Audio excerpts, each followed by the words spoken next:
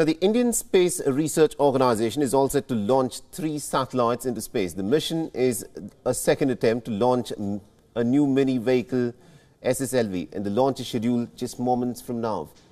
The SSLV rocket is carrying 3 satellites. First is ISRO's Earth observation satellite, the EOS-07.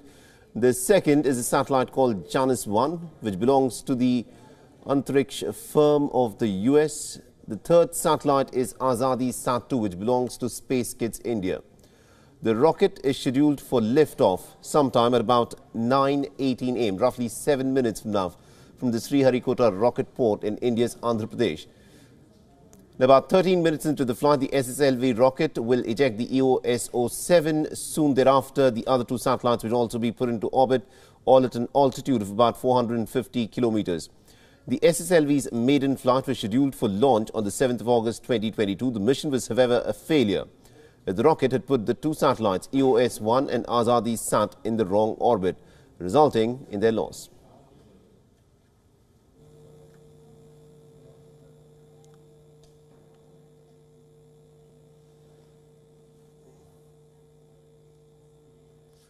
And our correspondent Siddharth MP has been tracking this story pretty closely for us and has sent us this report from India's Satish Dhawan Space Centre. Take a listen.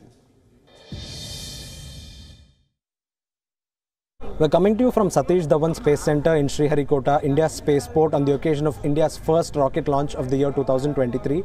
Being launched today is SSLV-D2, which is India's smallest and newest rocket. So the SSLV is a small satellite launch vehicle. It hopes to put payloads below 500 kilos in low Earth orbit, and low Earth orbit is anywhere between 400 to 600 kilometers above the Earth's surface. So SSLV is a rocket that was first launched on August 7th, 2022. In that launch, ISRO faced a setback, and what happened then was excessive vibration during a stage separation that caused multiple sensor failures, and thereafter it eventually led to mission failure and the satellites were lost. So what ISRO has done is they've identified the failure, they've taken corrective steps, and now here we are in February, and ISRO is ready for the second launch. So in the second launch, what ISRO will do is it aims to actually launch this rocket one more time and then test the capabilities of this rocket and prove it and ensure this vehicle is reliable.